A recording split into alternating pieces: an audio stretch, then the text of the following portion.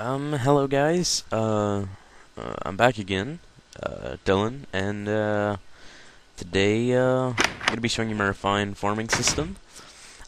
This is much simpler. It uses normal pistons instead of sticky pistons.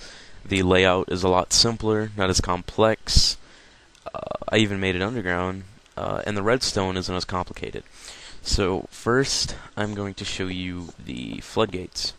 The floodgates are normal pistons that are activated to hold the water back, a single source block of water, and they're hooked up to a single redstone trail by this lever.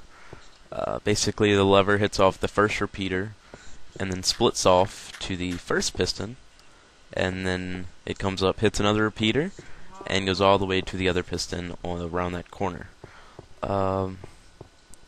Now, to show you how it works. Also, I made it 3 wide rather than 2, so you can get more wheat. You can get fit 90 wheat on here. 90 wheat, 90 plants on here. Whatever you want to call it. I don't know what you want to call it. But basically, when you turn this off, floodgates open, and you can walk along here to collect the items rather than walking in the water. And basically that's it.